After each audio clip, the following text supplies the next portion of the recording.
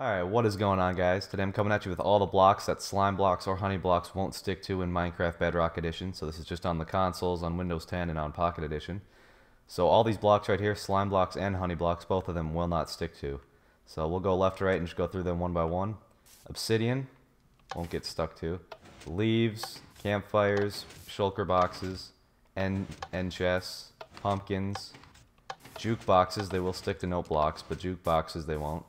Bedrock, melons, enchantment tables, end portal frames, banners, beacons, glazed terracotta, spawners, player heads, they won't, and the dragon head, which moves if you push it behind it.